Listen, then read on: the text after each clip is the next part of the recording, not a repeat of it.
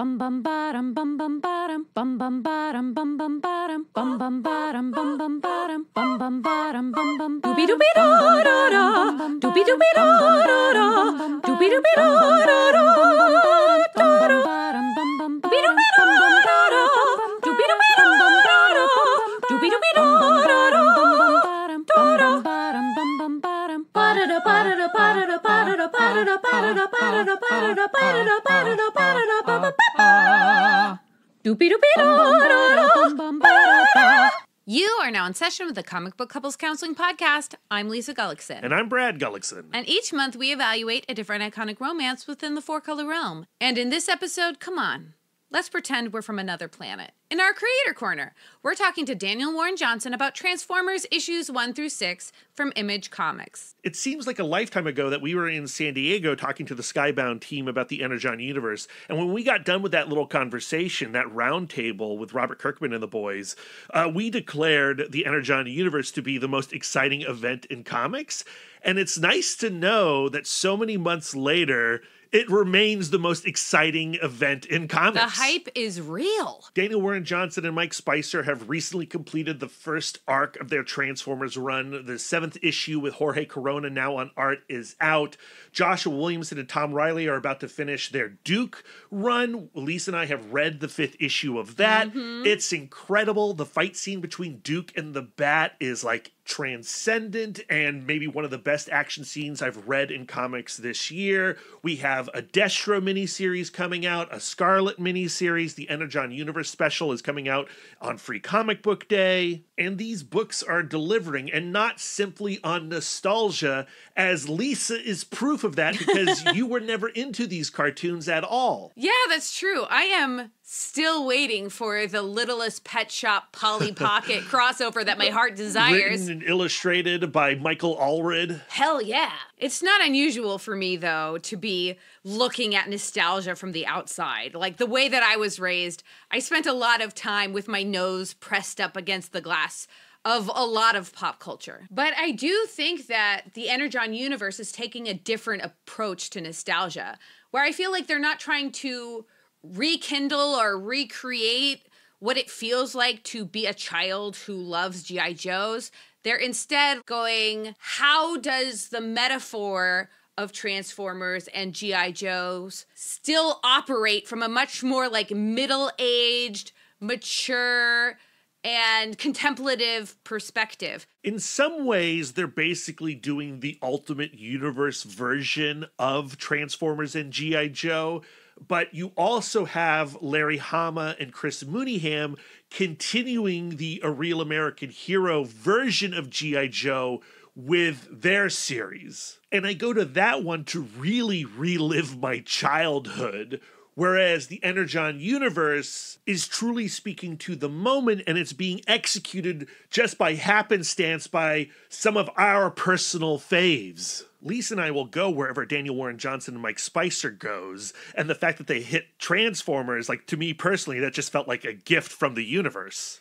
What's really had me chuffed all of these months later since that San Diego Comic-Con Energon Universe conversation is that my first question was about how the beauty of the Transformers comes from how flippin' rad they are, and that they still take the time to be curious about us. And I really feel like with these first 6 issues, Daniel Warren Johnson has gone in this direction really hard. And I don't think it's a coincidence. I think Daniel is a little bit younger than us, but practically peers. And I feel like we have been struggling with the same sort of questions of like, what actually makes me special? Like, what actually makes me different if I'm not the best, the strongest, the coolest, you know? And I feel like as the generation that has gotten the most backlash for the participation trophy and everybody is like their own individual like little thing,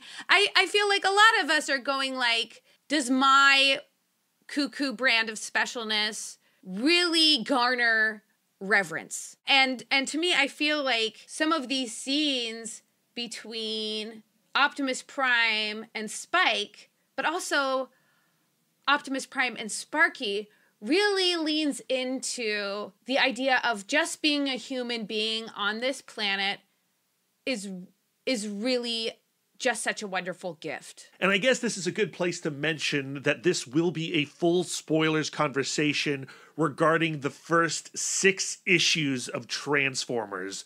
We won't spoil issue 7 within our conversation with Daniel Warren Johnson, but maybe at some point in our chat with each other, we may talk a little bit about where he's going or where it looks like he's going based on issue 7. And the thing that we love about Daniel Warren Johnson comics is that they look rad, right? They are the most badass looking comics around, but at their core is always a story about human connection. And when we were first talking to Dan about this book, both on and off the record, we were trying to figure out, okay, what is the human story? And human's not the right word, but like, you know, the sentient story. Like when I'm talking about humanity, I'm also talking about the humanity of the Autobots and the Decepticons. But what is the human story at the heart of this Transformers book? And maybe because of my own biases, I assumed this was going to be a story about Spike and Optimus Prime. Even after I read that first issue, and that first issue clearly has all these indicators that this is actually Sparky and Optimus Prime story, I was convinced it was Spike's story. But after he gets shot in the crossfire in issue 3... We told you this was going to be a spoiler-filled episode. Do you think we're playing? I started writing this other story about, it's actually going to be about a father who loses a son, Sparky, and a daughter who loses a dad, Carly. And I did that whole fanboy thing where I write my own story. I now have expectations. Those expectations are not met in issue 6. And I was like, this is not what I thought it was going to be. And it wasn't until I reread all 6 issues as one piece, and you really do see from the very first page Daniel Warren Johnson telegraphing this as a Sparky and Prime book, that I ultimately really fell in love with his Transformers. But isn't that just the romance and heartbreak of reading comics? Like, you set up all of this anticipation before you even read the first issue. And then you read it month to month, and in those intervening weeks, you can really set yourself up for some disappointment with all of the story that you're writing in your head. Yeah, all that anticipation starts piling up. And expectations are the enemy of a good time. But then, you get your 6 issues, you kind of process those feelings, and then you get the trade and you read it again, and your entire relationship to the story changes. Yeah. So if you go back and you look at the first issue of Daniel Warren Johnson and Mike Spicer's Transformers, and that first page in particular, where we are seeing flashes of memory, both belonging to Sparky and Optimus Prime. We see these war images. Sparky was a combat veteran. We see him leaning over a fallen comrade. We see the Ark collapsing, colliding towards Earth. Optimus Prime is in ruin, and we see the shuttle carrying Jimmy, Sparky's eldest son, to his doom. So when we meet these two characters, they are at their lowest point. And Sparky is trapped in all of his grief. And this story ultimately becomes about these two beings helping each other out of their despair. I feel like the flashes at the beginning of issue 1 have less to do with equal despair and more to do with a history that mirrors each other. And I do feel like they do get to a place of equal despair, but moving from completely opposite directions. Yeah, and Optimus Prime hits his despair towards the end of the series. Right. So I said it starts in equal despair, but that's not necessarily true. The despair begins in the first issue when Jetfire arrives on Earth from Void Rivals. That's where he first came in, from the Kirkman and De Felice book. And for Jetfire, the Cybertron war hasn't even happened. He's still buddies with Starscream. So when he rekindles Teletron 1, he's expecting a warm welcome, but Starscream has been corrupted by the centuries of hate that has been born out of this war. Starscream blasts Jetfire, and Jetfire ultimately dies in Optimus's arms. And as he's dying, he's expressing his despair. I have failed. Cybertron will die. What was it all for? And Optimus, being a being of hope, says, I will show you. Like, there is still hope. Until he's on death's door at the end of the series, and he's taking out the matrix of leadership and trying to pass it off to another Autobot and dies in mid-relay. And it is hard to see Optimus die with despair in his heart, and then it gets rekindled by Sparky's action. I often find myself thinking about Brene Brown's definition of hope being a cognitive process. You have hope when you can make a plan to get out of your despair. It's knowing what's going to happen next. It's that feeling of autonomy. I have the tools to move towards a better future. And logically then, despair is that lack of answers, that lack of tools and processes to change anything. So when Optimus brings the Autobots on the Ark to Earth, that is an act of hope. That's what he says to Jetfire. Like, I brought us here because we can find a new way. We can find a way out of this war. And then because the Decepticons followed them there, you know, and all this horror happens over the course of these 6 issues, and he is fatally wounded, you know, there is no future for Optimus at that point, and he loses possibility. And I also think that he is consumed by doubt, that, like, going principles first over survival actually served the Transformers and the humans. Like, if there's no hope for either, like, if there's no future for either, was every choice he made before that just a long-running mistake? And I think that this is where the despair of Sparky and the despair of Optimus Prime meet, because Sparky was already coming from this place of every decision I ever made was a mistake because I lost Jimmy. Yeah. And I can't live with this pain. And now I have this second son that, like, whenever I have a clear thought about him, I am just so afraid he's going to die. Yeah. Right? So, like, to me, Sparky's story, Sparky's, like, life thesis statement starts when he is in the bar and Spike comes in, and Spike has his telescope because, you know, going out and thinking about outer space and becoming an astronaut is what helps him feel close to his brother. And Sparky replies, when are you going to grow up? And I think we spend a lot of these issues with Sparky kind of getting his head around what he thinks growing up is. And I think from his vantage point of just being in this incredibly low place is growing up is giving up on hopes and dreams. You know what I mean?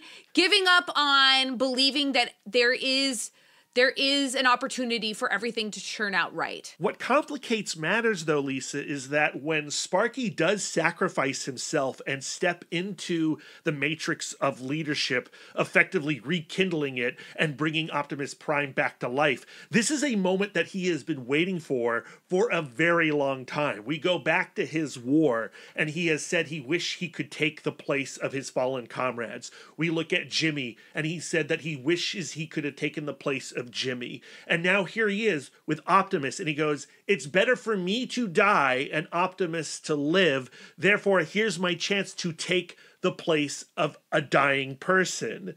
And he does it, and that makes me, like, really uncomfortable in a lot of ways. It makes me really uncomfortable too. Like, one of my least favorite tropes in fiction is redemption through giving your life for another person's life, doing a 1-to-1 trade, or even a 1-to-1,000,000 trade. Like, I just don't like the idea of someone living their life standing outside of an elevator door waiting for it to open. Yeah, you know what I mean? I do. That the way out of despair is to stop feeling. So, like, I felt like the only way that I could reconcile this story for myself is to make it so that is not what Sparky did.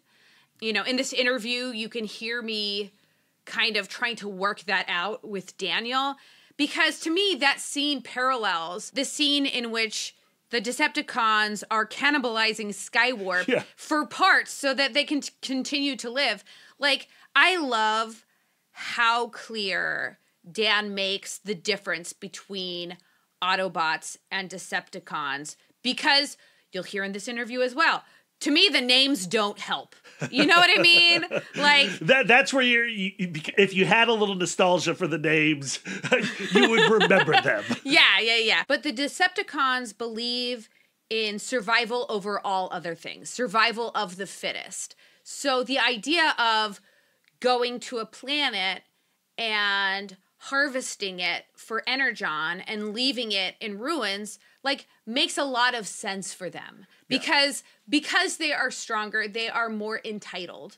Where the Autobots believe in the survival of the principle of caring, the principle of honoring life. Certainly Optimus Prime. We see in these issues that Ratchet, Cliffjumper, they're not as, their power is not caring the way caring is a power for Optimus Prime. But that's kind of the point, isn't it? Like, survival of the fittest doesn't work in every single situation, but preserving the life of every living thing above all other things is not going to work all of the time. I mean, like, we hate the idea of Decepticons coming to our planet and extinguishing the human race, but we will exterminate the ants in our kitchen. Right. You know, I think that the revelation for me with this story is that I can see where the Decepticons are coming from.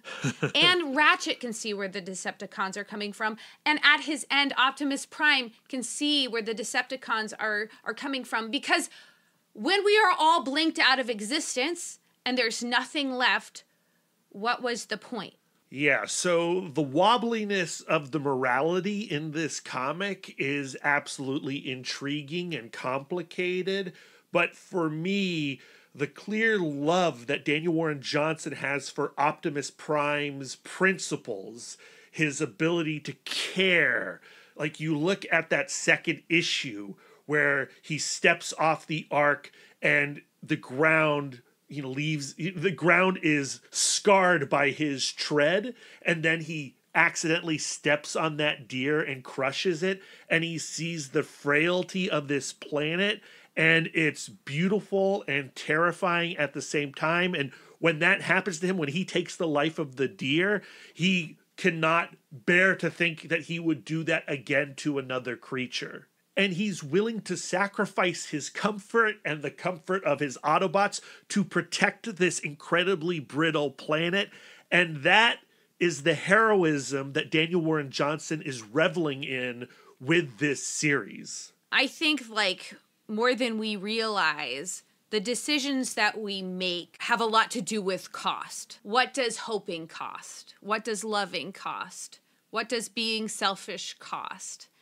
And I think that we're waiting for an outcome to this math problem that we never actually get to fully see or experience, at least in this life. And I feel like with Transformers and meditating on the story of Sparky and Optimus Prime helps refocus our energy or our mathiness to, like, what is the present worth? You know, what are we losing or missing because we are in service to an outcome that, like, actually we can't control? Yeah.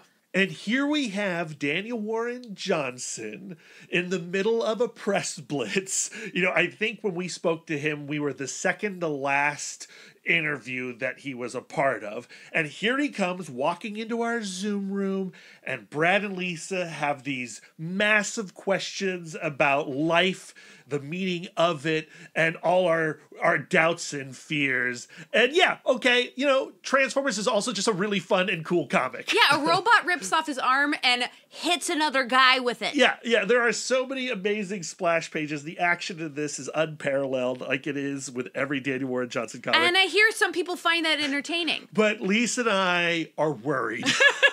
And we're using Transformers to calm those worries. And I would argue that the human condition is using the Transformers to calm those worries. It's not like we think that Daniel Warren Johnson has the answers to these things, but like to me, his story is telling me that he wants to have the conversation. And everybody loving these comics wants to have the conversation whether we know it or not. But before we have that conversation with Daniel Warren Johnson, Lisa, we need to do some referrals. Sponsored by Omnibus. Omnibus is a modern digital comic book store and reader app carrying your favorite single issues, volumes, and omnibuses all day and date. Just like your local comic book store, you pay per book, but digital. Their focus is on building an excellent customer shopping and reading experience and using novel discovery features to help fans find their next new favorite book. They feature top-tier content and already have many of the top publishers in comics today. In the spirit of helping people find their next new favorite book, we have our referrals segment. The idea is to give our counselees, that's you guys, further reading on the themes of the episode. Think of it as us sending you to specialists to further your healing journey through comic books. So for me, this referral segment was rather easy because I just want to direct our listeners and Transformers fans to the rest of the Energon Universe. While it's easy to read Transformers without reading Cobra Commander, Duke, and Void Rivals, I do think you're missing out on a total experience. Void Rivals is where everything kicks off, but Void Rivals has a very different tone, a very different story. It has a great relationship at the center of its saga between Derek and Solila, and it goes into some realms that, it has some deep cuts that Transformers fans need to witness. And go straight over my head. Like I can feel the wind on my face Lisa of references I'm not no understanding. Idea what a quintessence is, but I do, and you listening do, and my goodness, could you imagine Lorenzo De Felice illustrating a quintessence? Yes, you can, and now you can see it in Void Rivals.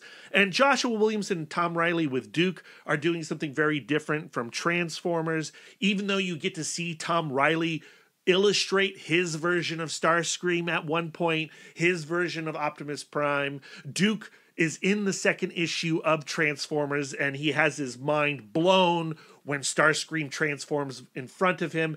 And, with that mind exploded, he's trying to pick up all the pieces and make sense. What has the government been hiding from him? And it sends him on this saga towards Destro and the Mars Corporation.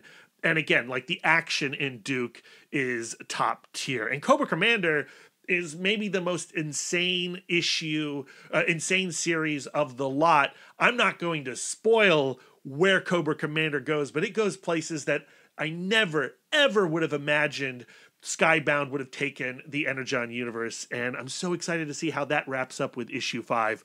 All of these issues are available on Omnibus, and they are worth your time. Worth your time. Here you are. You're still in your head about the cost of things. What about the value of the present, Brad? But speaking of things that are worth your time, spend some time on this.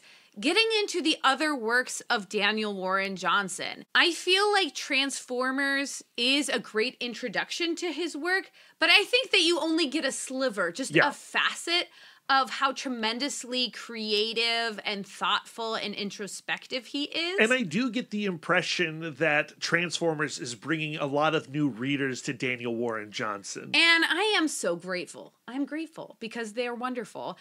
And on the Omnibus app, you can find both Extremity and Do a Powerbomb, both of which are great, but I think I'm going to use as my more focused referral Do a Powerbomb because there are some cross-pollinated ideas in both of these stories. Both Transformers and Do a Powerbomb start in a realm of like fandom and nostalgia that I do not exist in. Like, you know, I don't care about Transformers, or I didn't until I read these books.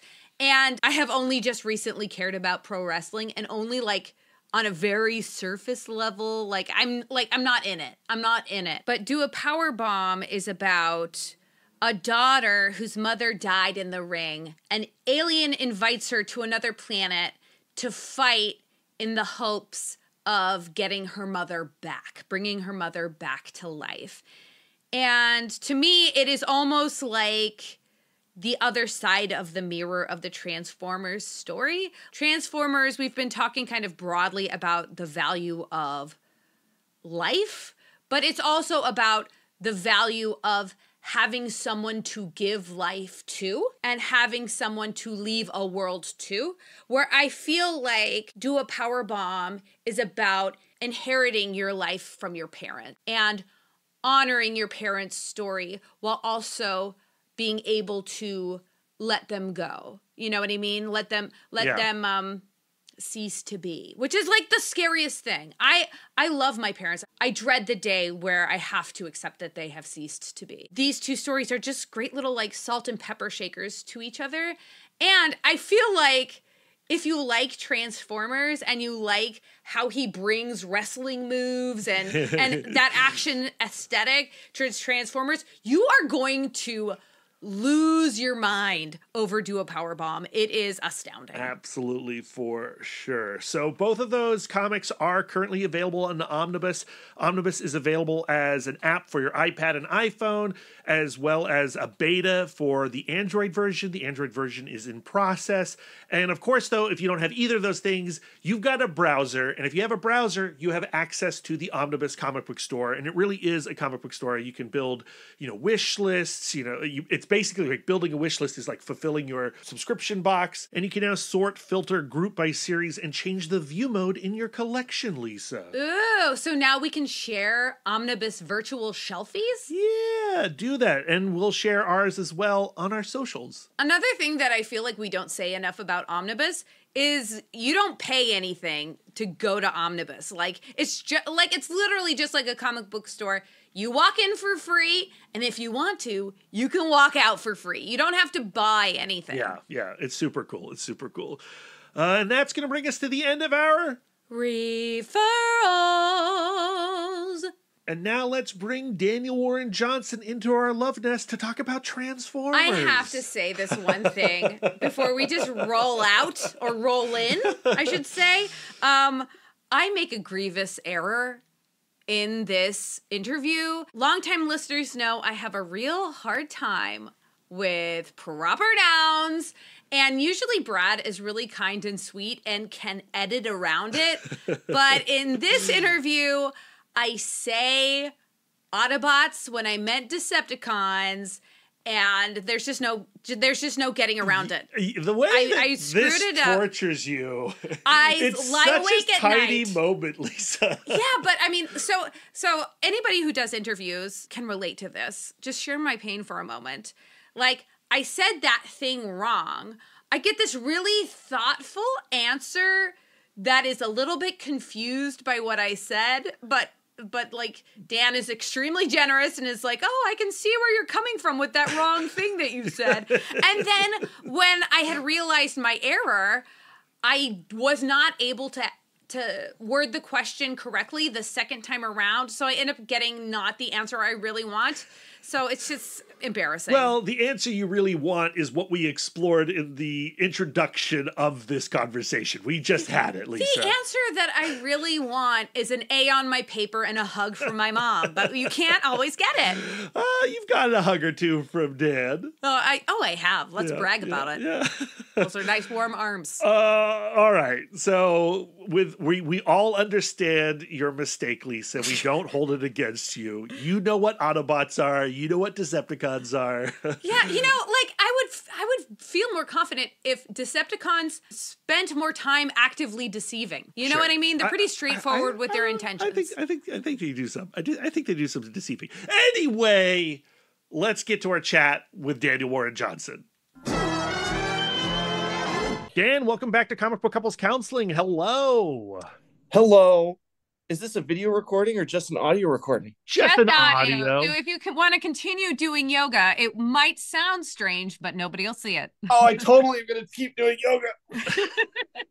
One of the great joys of your first arc of Transformers was discovering the connection between Sparky and Optimus Prime. I think my own biases expected this to be a story about Spike and Optimus Prime. How did you end up arriving with this being your kind of central human Autobot relationship? Well, I won't lie. I was trying to do a little bit of a swerve, no pun intended. I knew everybody was maybe expecting Spike to take the main front and center of the story, and I didn't necessarily. When I first pitched my initial idea to Robert and Sean over at Skybound, it was Optimus and Sparky was kind of the interplay that I was most excited about showing, and then Spike kind of fit in later, and I had no idea that Spike honestly was going to get shot halfway through the story. But it just that happened, and it was actually a really nice pivot. So I kind of soft introduced Sparky at first, and then by the time Spike is injured, Sparky has re-entered this situation in a way that hopefully is natural and is a bit of a swerve and kind of takes us into a different narrative direction that people maybe thought was going to happen with Spike. So that was the goal from the beginning, but how I got there was kind of a bit of a discovery for sure. To me, it's a story about Optimus Prime teaching, reteaching Sparky what it means to be a dad and how you actually are a father. What makes you go okay, Optimus Prime, he's the ultimate dad? What made you think that? Well, I guess it's kind of just the vibe that I've always gotten from the character. And I am going off mostly the television show and the 86 movie for sure, which I've been very open about. It's kind of been my creative Bible. And, I just, for me at least, Transformers has always worked best in my mind narratively when humans are in the picture. It just helps kind of ground everything in a way that I feel is more relatable. It just makes the stakes seem a little more tactile, and I don't necessarily think that's a opinion that everybody shares, but that's just kind of how I was able to get my way into the story. So when it came to Optimus as a dad, I was like, well, that's definitely a relatable concept that I can kind of take literally to a human relationship. So why not? It was one of the lower hanging fruits, but not in a bad way. It was just easily reachable. It was there, and it's so, it was so kind of, oh yeah, this makes sense. I was almost maybe I shouldn't do that. But then I was just no, let's just lean in because it's just there. And it hasn't, in my opinion, it just hadn't been done with this much kind of transparency, Yeah, I just don't feel like pretending, or hey, is this about anything else? No, it's not. Yeah, have a good time. I do think that it is kind of a revelatory take on fatherhood and the idea of you can't act when you make a person, you have so little say on who they become. And when you have a person, you're not all of a sudden going to have all of this wisdom, to impart to them. But what you're imparting to them is just this spark, and they're going to carry on your spark. And to me, if Optimus Prime is the ultimate dad, right? That makes the Autobots anti-family. What do the Autobots represent for you? I guess they kind of, the way I was kind of treating them, at least in the first arc, and that's evolved as I'm writing the second arc, but it's kind of like they're Optimus's children, and that's a little bit how Optimus treats them, and which I think some of them may resent later on in the story, just like a teenager might resent their father. But in my story in the canon, I was just kind of treating Optimus like he's the one that's been fighting the longest. He's the one that has the most wisdom.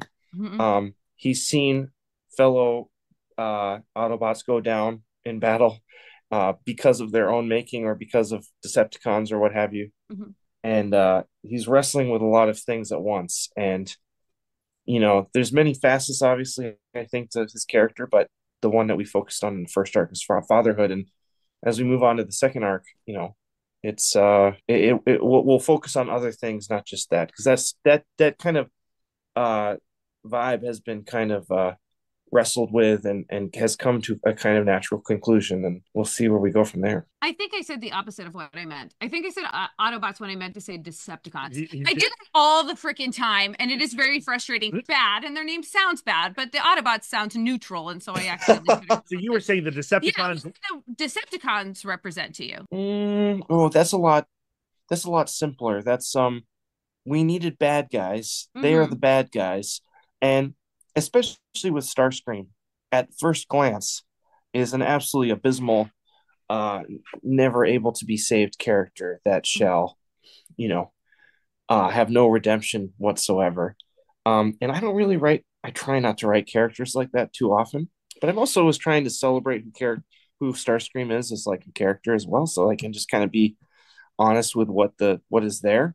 And I don't feel like I didn't feel like you know there's no two sides to this coin here. Like Starscream is he's such a mover and a shaker in that way. He's really fun to write. So um, I can't say much more than that without giving things away. But Sure. um, when we talk about the Decepticons, I can't help but think Starscream because Mhm. like all Transformers lore, any like team book, if you have everybody having like a very clearly brought out like personality in 20 pages of story, you end up getting like this convoluted mess.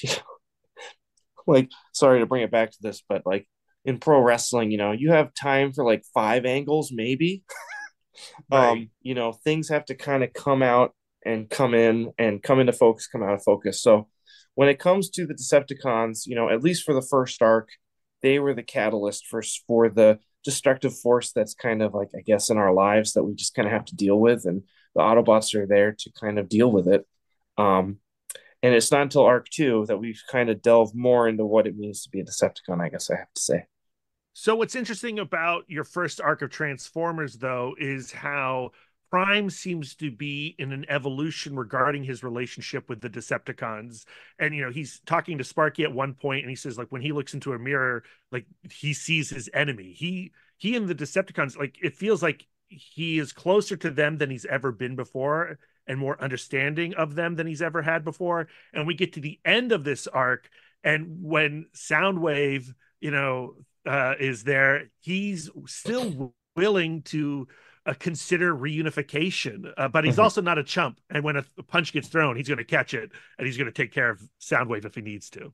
Right. You hit the nail on the head. Okay, I've explained the comic. I've explained the comic for everybody.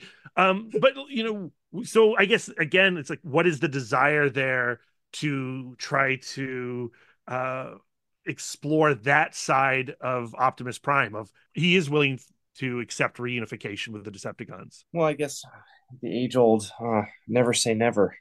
Um, I think that's part of who Optimus is as a person or as a being, I guess I should say. He does feel like a living, breathing thing in some of the universe, honestly. So it's almost like I'm trying to peer through the clouds and see like who he really is. Like, I don't know. Were you thinking about like that famous Peter Cullen quote where he talks about getting inspiration from his brother, being strong through or being Strong enough to be gentle. yes. I had definitely seen it. That was in Toys That Made Us, right? Yeah. Yeah, it was in a documentary series. I saw that years and years ago, and I'm sure, it definitely was part of it, but I wasn't actively thinking about it. I think there was just an element of I don't know, maybe I wasn't not thinking about that quote, but it's not like I had that in my mind as I was writing the story. I think there's an element of just like this is just the character that I've kind of made him to be in my head since I was a little kid. Like if I hadn't heard that Peter Cullen quote or that story, like I would feel the same way. I'm 99% sure I would, and I think I'd write him the same way too. There's an element of just like truth there. Just the visual design of the character, the way that he was on screen on the TV show, as silly as that sounds, and in the movie, and it's weird. Like I said before, like he's in the clouds. It's like Simba. Like, what do you mean, father? You don't run a do do do do do do do do do do do do. Sorry. I want to think a little bit about what it means for Sparky to walk into the Matrix. Sure. Because, like, at the beginning, in the very first issue, Davy has like a mini intervention with Sparky saying, like, hey, you have to be there for Spike, right? You have to be physically and emotionally present because, he's your kid. Later, Sparky does the thing that makes him not physically present for his son. And I feel like it is kind of like a parallel instance to like Starscream cannibalizing Skywarp, going like, okay, I'm going to take, like, I guess for me, like, it's just very complicated. Like, what does it mean to you, Sparky walking into the And Matrix? how is it separate from cannibalizing Skywarp? Besides, like, consent is really important, but I guess, yeah. Well, there's an element of well, I guess a good point, I guess. Two things that kind of happen to give life. I guess, I think one thing I'm wrestling with, I've always wrestled with, this is an ongoing problem with writing Transformers and including humanity is like, I don't want to do like too much of the Michael Bay, like humans like just barely making it out of like the robot's grasp in time, like happening 100 times in a story where the point where like all the humans would be dead by now. Gosh darn it, I'm always trying to figure out a way to give humans agency in this like crazy massive things that are happening. Um, and a lot of times that means I'm trying to find ways to bring them more in line with like just what the Transformers are doing and like figuring out plot devices that can have them be hand in hand together, either problem solving or coming to some sort of conflict. And with Sparky walking into the Matrix, that was my way to try and infuse humanity into the Autobot lore forever. And that will take time to figure out what that looks like. And of course, can't spoil anything, but that was me trying to tie them together spiritually and physically for the rest of the story for however long it goes. And that'll always be there now. And so, it was a thing that like Sparky felt like he had to do, and he saves the day. He's able to give Optimus an avenue to heal himself and save the Autobots and hopefully the world. And he sees Optimus as that father figure. He sees what he wants to be, he sees what he was, he sees what he is now, and what he wants to try to be. And he kind of has that like, you know, he has that connection with Optimus now, where he's like, I know my sacrifice is going to pave the way for the sacrifice that fathers have to make all over the world. I guess I don't know. I don't want to get too crazy with it, but that's kind of what was in my head. And the thing with Skywarp is interesting, but we haven't seen the last of Skywarp either. So, one of my favorite moments is the moment between Optimus Prime and Sparky, and like Sparky goes like, okay, well, it's up to the great Spark now. I can't do anything more for Spike. We're just gonna see what happens. Like Sparky is like shocked that Optimus Prime has faith in something bigger, and he goes like, are you talking about gods? Because I was like pretty sure that you were a god. And then Optimus Prime goes, that's so funny because I could say the same thing about you. yes. And I have my way that I'm interpreting it that connects back to the first issue. But can you talk, you share your headcanon about the book you wrote, and then I'll share mine.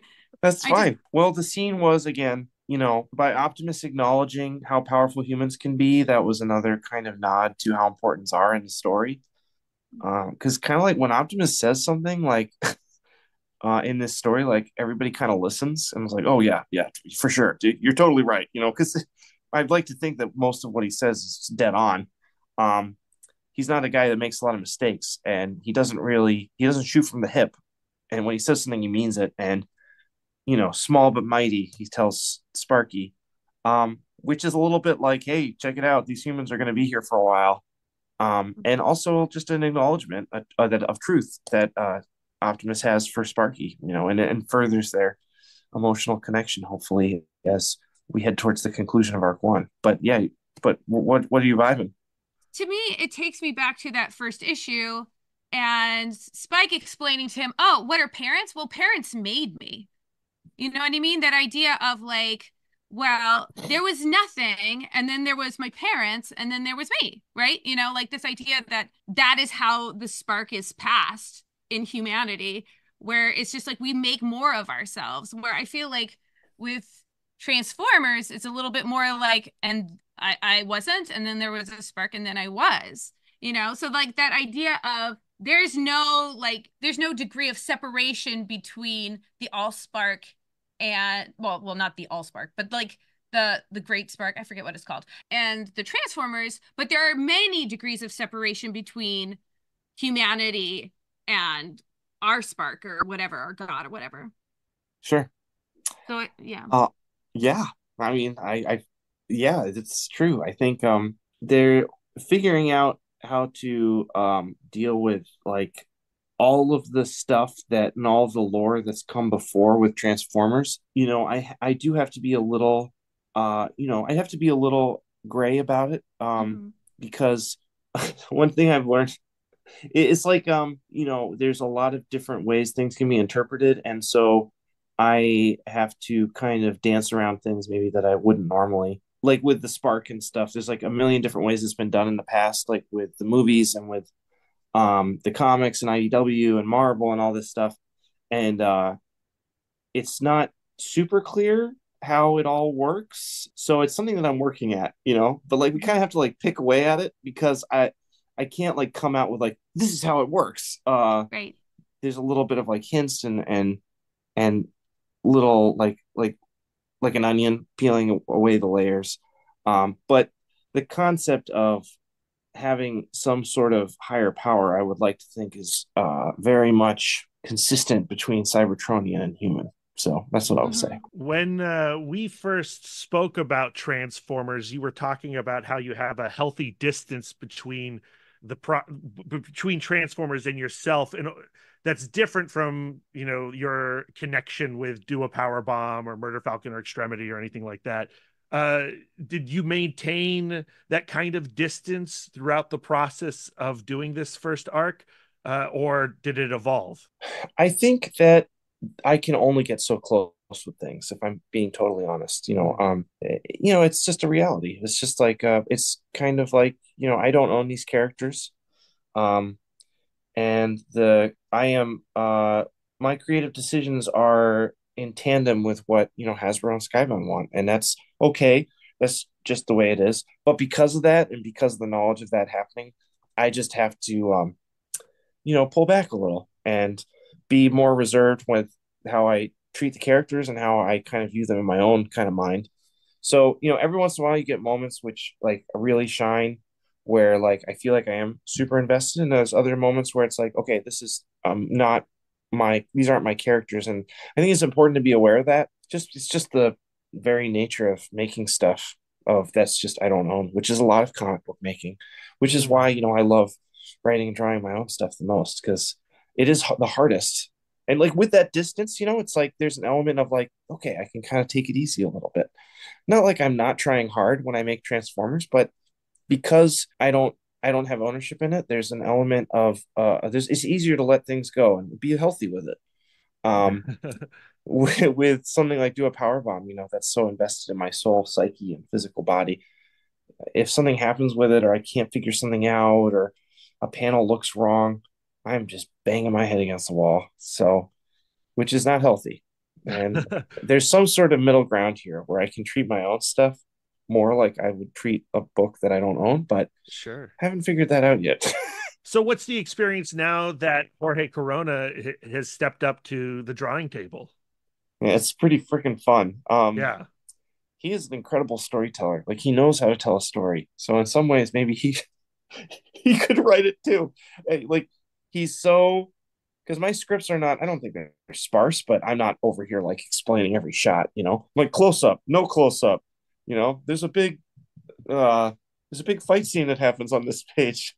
It's pretty loose, and he's carrying it. I mean, he's bringing it to the finish line in a way that is honestly incredible to watch. He's so talented. He interprets what I'm writing in the best way, and we're on the same page. It's so exciting. It's like it's just how it should work. I mean, he is an all-star, and people are going to find out very soon just how handily he is taking these reins. I mean, like, people do not need to worry. We are in good hands with this guy. Holy cow. Yeah, we're stoked to see what he does. And just the preview art that we've seen already, we're really excited about it. But it does make me wonder, though, like, do you see this type of collaborative process happening more in the future? Do you see yourself doing a lot more writing on the side? On the side? On the Let side. me tell you, I'm trying to figure out how to write more and draw just as much, and it's not going well. I have thought about it more. Working with someone like Jorge is inspiring, honestly. Where I'm like, Jorge, should we do an image book together? He's busy enough. But I have been writing more. And one thing, writing for Jorge, the deadlines have been pretty intense. So it's forcing me to be good at like getting into writing and getting out of writing so I can start drawing. And I'm much better at just writing for 2 hours, say, what have you, every day, every weekday. And with that discipline comes an added level of, thoughts and ideas about what else could be. And I am writing a book that someone else is drawing about 80% of, and I'm drawing about 20. That's a creator-owned book, so that'll be coming out probably September this year. So keep an eye out in July for an announcement, and I am so excited about it. I'm so proud of it already. It's going to be another banger. Yay! Awesome. Well, we're down for it already. Dan, thank you so much for taking time out of your busy schedule to talk Transformers today. Thank you for allowing me to do some yoga while talking to you. Yeah, anytime. Do what you gotta do, friend. Do what you gotta do. I'll talk to you soon, and we'll talk. I'll hit you up when the new book comes out if you want to talk about it. Yes, hell please. yes, of course. No press. Of course we do. Open love nest. Anytime. Okay. All right, take care. Bye, guys.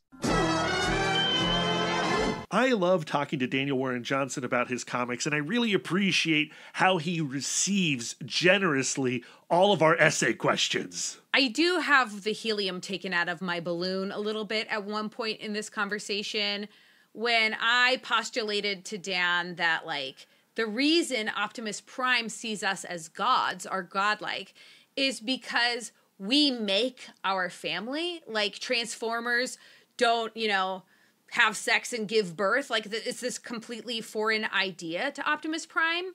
And Dan couches his response to that in, well, there is existing lore to how Transformers are made, and he just doesn't really touch on it in this story.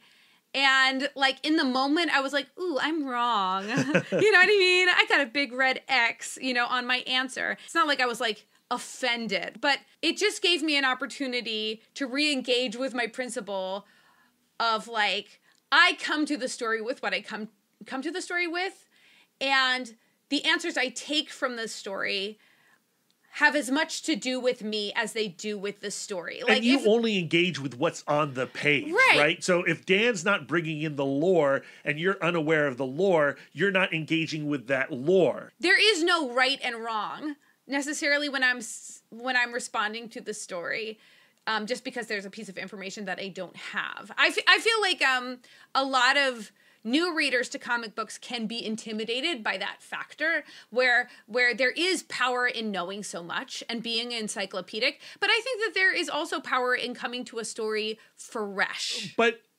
even knowing the lore doesn't negate necessarily what you were trying to explore with your idea. I think Optimus Prime does have a fascination with humanity because of what humans are and their brittleness and their concept of family and how it's different from the Cybertronian way. Yeah, like, our pretty much only like sit and talky scene between Spike and Optimus Prime is about the idea of family and where families come from. And when we had this conversation with Dan, we had not yet read Transformers 7. And so we did postulate to him where this story could be going, and we didn't want him to actually answer. But he has now answered with Transformers 7, and we do see that when Sparky walked into the matrix of leadership, he did become a part of Optimus Prime. In issue 7, Prime seems to be having